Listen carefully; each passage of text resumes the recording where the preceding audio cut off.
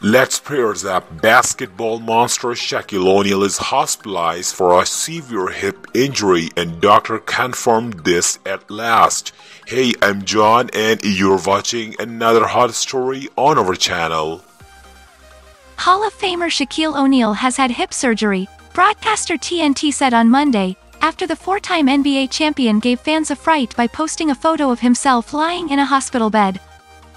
But before moving on, please subscribe the channel and hit bell icon. By this, you get all exclusive stories on time.